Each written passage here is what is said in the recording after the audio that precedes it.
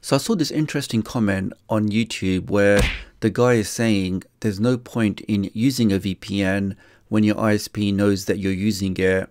And to be fair, he's actually correct that yes, your ISP does know that you're making a connection to a VPN server, because you have to understand that the job of your ISP is to route your internet traffic.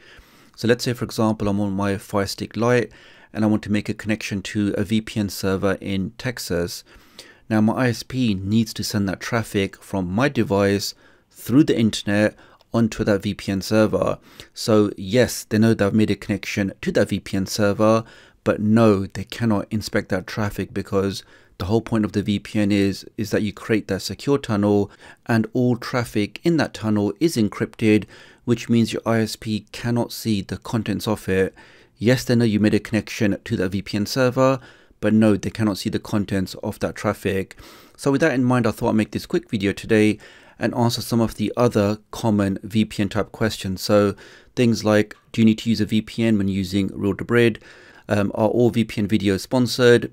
This one isn't. Does the device that you're using impact the VPN speeds you get? And questions like that. So do take a moment to hit that like button. Make sure you hit that subscribe button. So with all of that being said, let's get started. If you're new to the channel and you want to stay up to date with the latest tech tutorials, the latest Fire Stick, Android and Android TV tips and tricks, then please do subscribe and hit the notification bell. It's a small click from you, but it makes a big difference to me. Thank you. So first up, does your device have any impact in determining your VPN speed? Now, the quick answer to that is absolutely yes. You have to understand that when you activate your VPN, it's your actual device that's doing the encryption, it's creating that secure tunnel, it's encapsulating those data packets and sending them on to your target VPN server. So if your device is underpowered, if it has less RAM or a weaker CPU, it's going to struggle compared to a device that has more RAM or a better CPU. In the background, we can see my Fire Stick Lite, and this device only has 1 gig of RAM. I've just connected to a VPN server in London, so very close to me. And let's press the back button. Let me do a quick speed test. So we can see on my Fire Stick Lite connecting to a VPN server that's fairly close to me, my device is getting around about 106 meg downstream. So with the VPN activated, that's the kind of speeds I get downstream. Now if I jump over to a more powerful device like the NVIDIA Shield, let's do the same test on that. So here we are on my NVIDIA Shield and I've connected to the same VPN server. Let's now do another speed test. And we can see, guys, so we're getting 146 meg downstream. So because this device is more powerful, it has a much better CPU, has a lot more RAM, we can see that clearly affects the kind of speeds we get on VPN. Next up we have, do you have to use a VPN when using Real Debrid? Now me personally, I do use Real Debrid to access premium links, and when I'm using that service, I personally don't activate my VPN.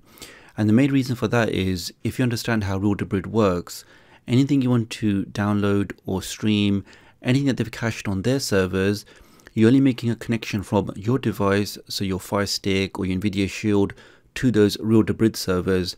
So even if your ISP checks the logs, the only thing they can see in those logs is Tech Doctor made a connection from his Fire Stick to the Real Debrid servers. They cannot see anything past that. So, and even if they need to download something new or even torrent something, all of that traffic, all of that workload is being managed by the Real Debrid servers and not your device.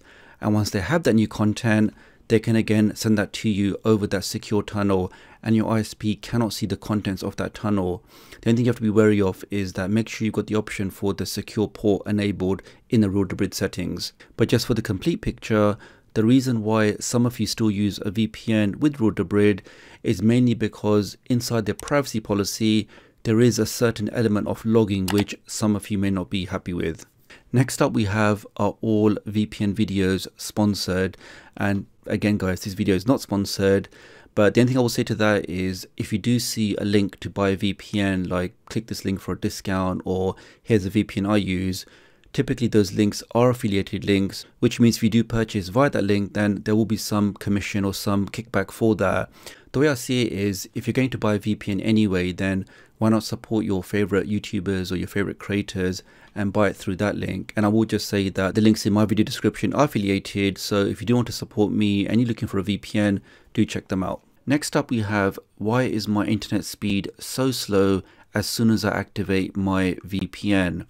Now, the VPN speed you get is based on a number of factors, including the device that you're using, including how busy the VPN server is that you're connecting to, but also things like how far that VPN server is. So let's say, for example, I choose to connect to a VPN server in Australia, and you guys know I'm in the UK.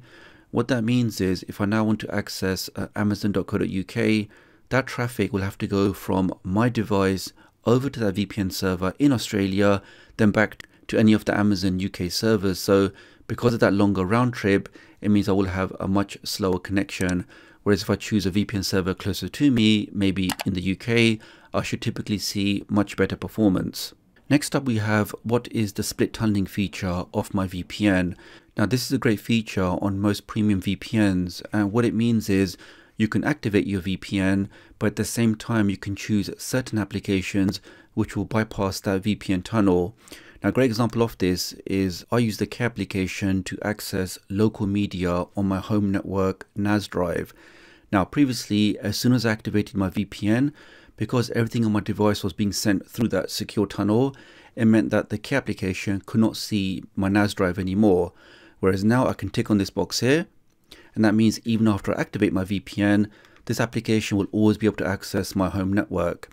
Similarly, if you have other applications like maybe BBC iPlayer or maybe Netflix, if you tick them here, that means you can activate your VPN, but these applications will basically bypass that. And that's essentially what split tunneling is. And if any of you guys are still with me, then if you leave the comment below VPN for life, then I know you made it this far in the video, which I really appreciate. I'll then heart that comment. And the last one we have, the big one, or the tenuous one, or the one that I'm sure will generate lots of comments below, and that's basically, does everybody need to use a VPN?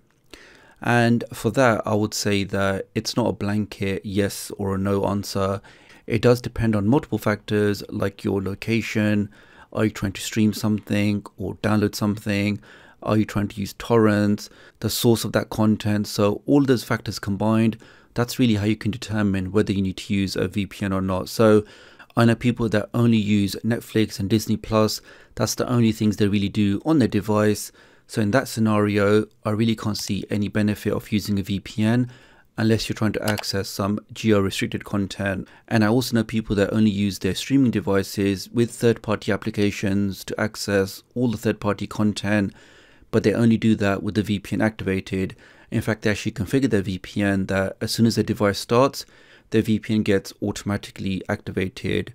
And on the other side of the spectrum, I also know other people in certain parts of the world, they stream everything, they literally just use all of the applications you can possibly manage, and they never use a VPN because they don't want to. And because of their country and their current streaming laws, they can pretty much stream anything and they have no need of using any kind of VPN. So that's all for this video, guys. Many thanks for watching. Please do leave me a comment below and let me know if you are somebody that always uses a VPN, or maybe use a VPN in certain situations, or if you're that guy that never uses a VPN. So do leave me a comment below and let me know, and I'll hopefully catch up with you guys real soon. Thanks.